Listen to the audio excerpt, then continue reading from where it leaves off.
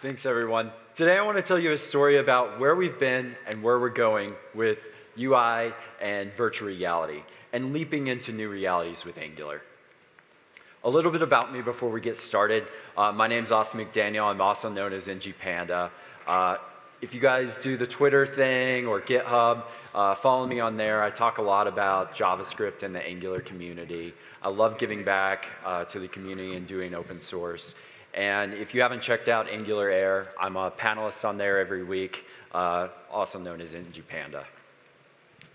First, let's reflect on where we've been and how we use and interact with computers. Does anyone remember punch cards? Don't worry, I won't make you raise your hands. And then there was keyboards.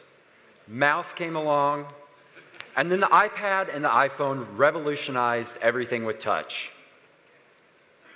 But as these interfaces evolved, our tools had to too. jQuery helped us tame the DOM, and Angular helped us climb new mountains with all its goodness in two-way binding, form validation, et cetera, et cetera. But things are changing again, and faster than ever.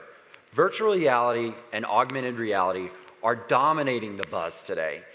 And they're changing everything about how we build user experiences and how we interact with them. It's a funny thing, though, if you've ever heard the phrase that nothing is new anymore, it's just rehashes of the old things. This could not be even more true with virtual reality.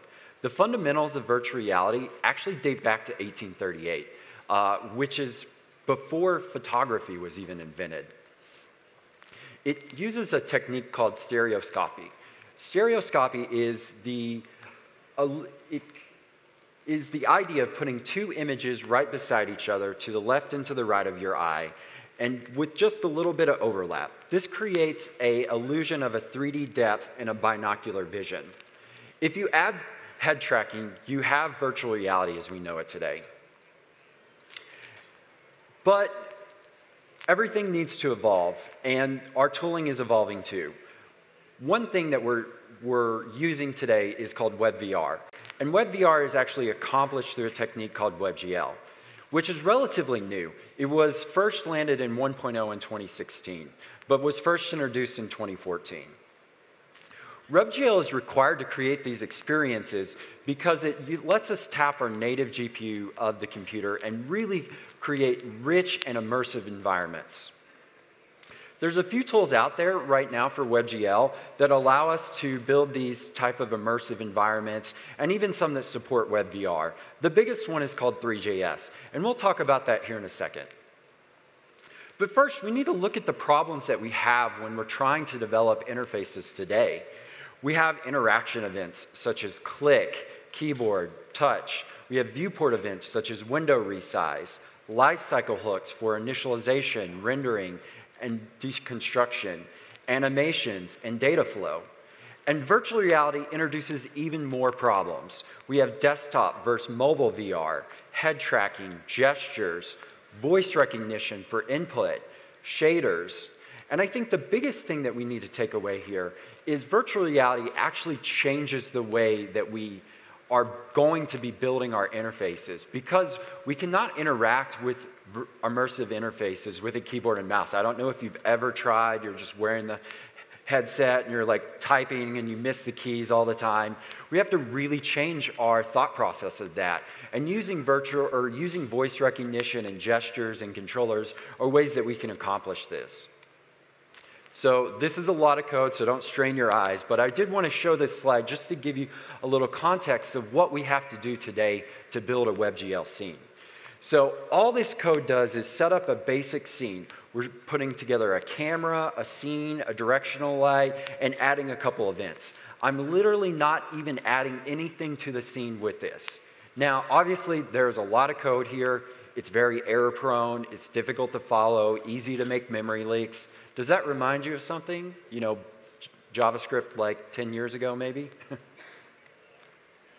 There is light at the end of the tunnel, though. There's some new tools that are out there, one of which being A-Frame. It allows us to create the markup-like component composition that we have in Angular today. If you look at this, it kind of looks like Angular code. You might have thought it was at first. It's got all the same characteristics. We define a scene, we've got a light, and we create a sphere, and we use input bindings, etc. Now, obviously, this isn't Angular, but what if it could be? Again, it has all those same characteristics that we're using today to build components and widgets and forms.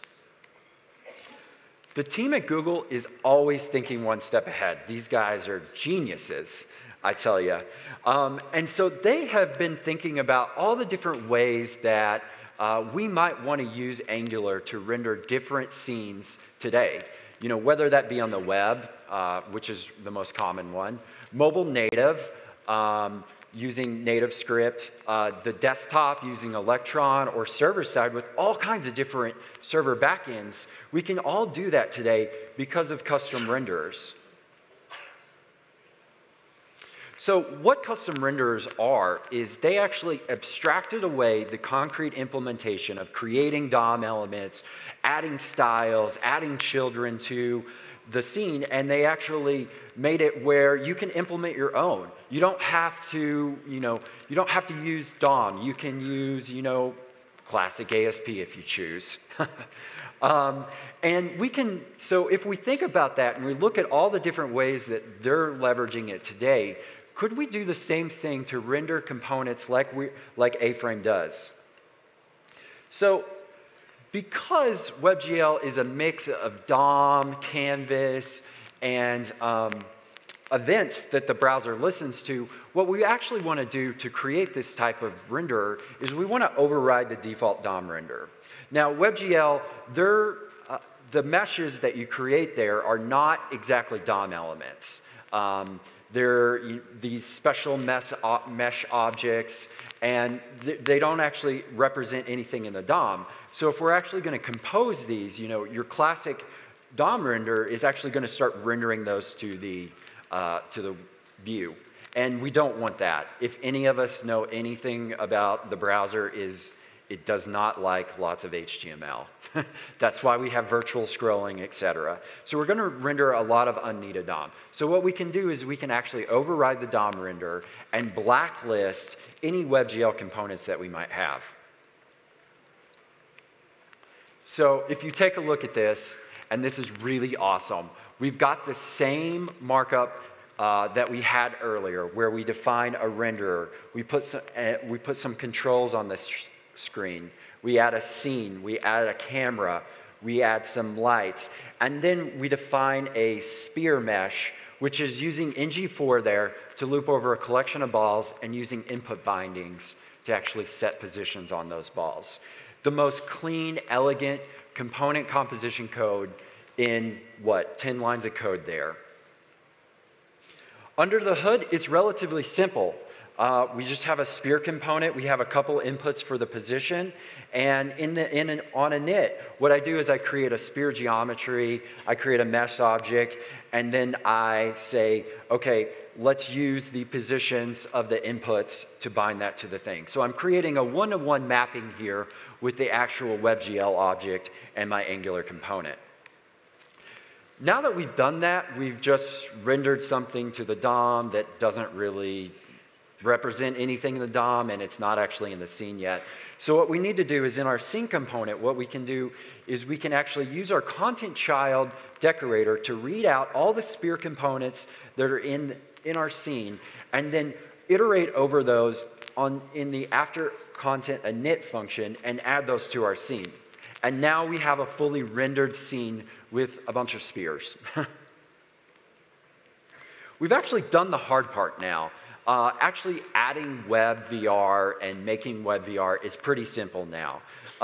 Remember I said it's just two images put beside each other. And what we can do is we can copy our DOM structure, our components, and just lay them out right beside each other. But fortunately, there's a lot of tools out there that help us do that. 3JS has a built-in VR effect that will just add a filter to our canvas and duplicate the camera. Because WebVR is pretty new, it is going to require some polyfills. The polyfills are going to add the ability to normalize the browser APIs, add the events for like positioning, orientation, poses, add the ability to do chromeless views and do head tracking. And now that we're in VR, we can get rid of the mouse and keyboard controls and now just use head tracking for our navigation. So let's check out a demo. What does this actually look like? So I'm going to fire up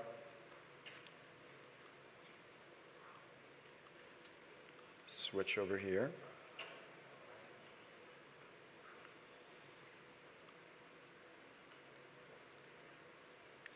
So I've got a relatively simple demo here that looks really cool in virtual reality. That's the bad thing about virtual reality. It's like very hard to demo because it doesn't look cool on a screen. But we have about 50 spheres here and we're bouncing them up and down.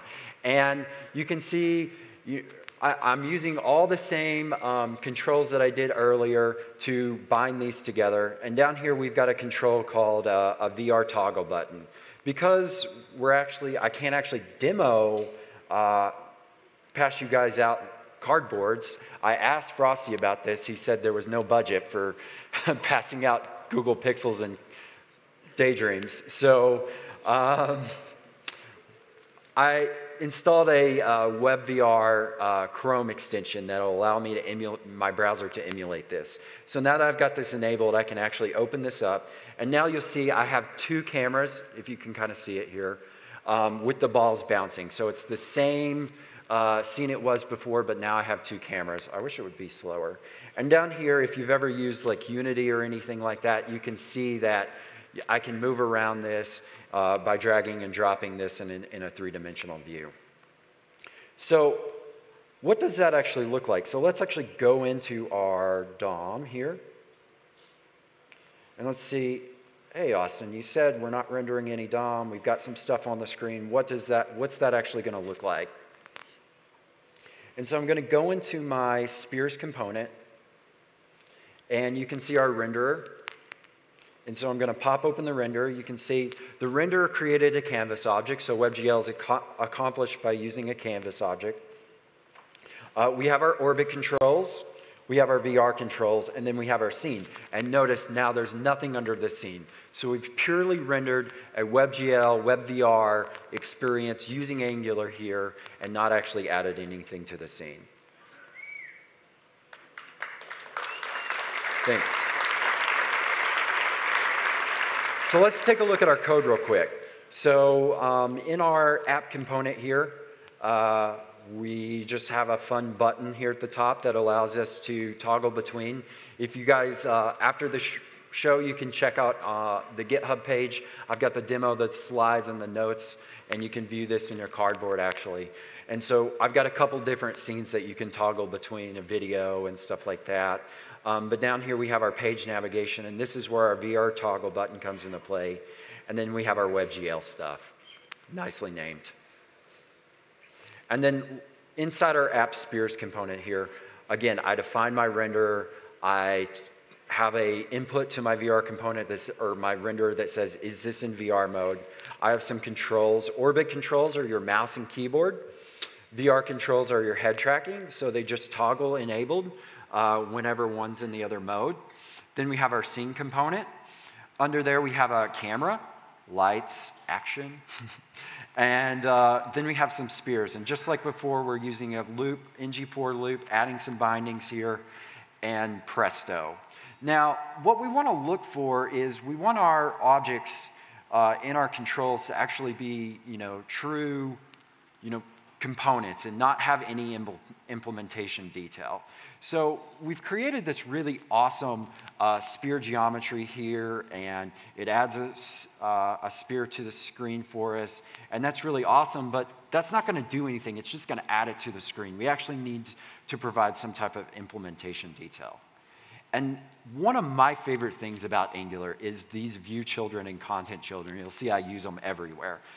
What we can do is we can actually read out the sphere components in our app component here. And then I want to make my balls bounce. So what I do is after viewing it here, I call this animate function.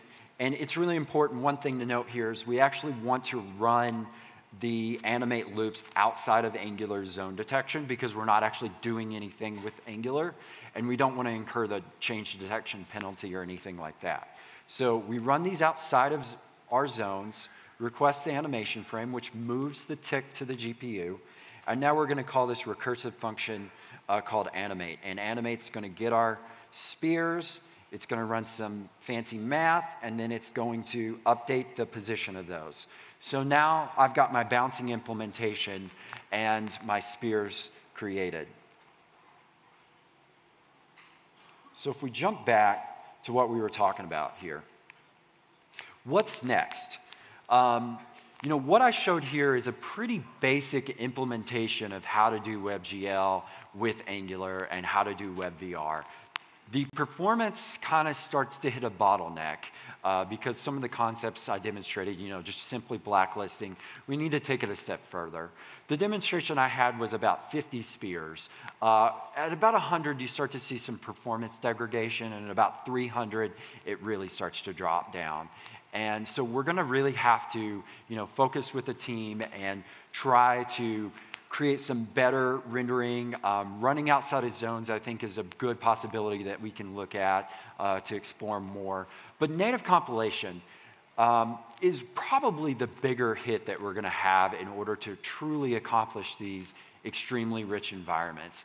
And with native compilation, we can use compilers like in the previous